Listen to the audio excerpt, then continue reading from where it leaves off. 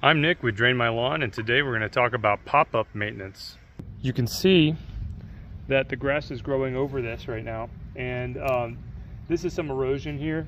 So this has been, I think a water softener goes through here, and it's killing the grass, but most of the time you would actually have this fully covered over. So what we're going to do is we're just going to pull this back. You can see it's kind of being covered up a little bit. It's not too bad. I've seen a lot worse. But we're going to help us avoid in the future it getting covered up. Just going to pull this up, and look at that. There's some maintenance that needs to be done. Look at that. I'm going to pull this out. Leaf sticks. All right, everything's good.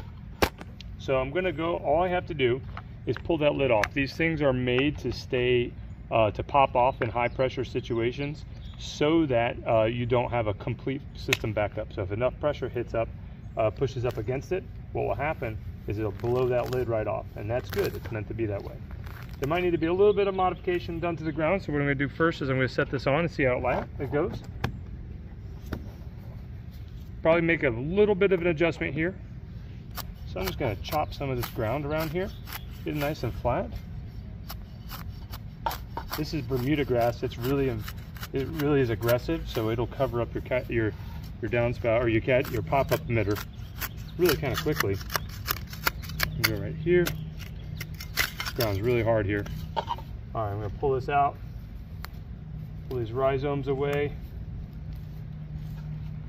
and pop this right back down, and there you go. Turf restrictor pop-up emitter. That is going to give us a lot more time in between pop-ups. Pop-up maintenances. Typically what you want to do is you'll want to check this a couple times a year just to make sure. All you have to do is pull it right up, get up underneath it, rock it, and check up in here. And like you saw here, all these debris, we can put those in a bucket, take them away, and then you just put the lid back on. Don't screw it on. Make sure you do not screw it on. That could be bad.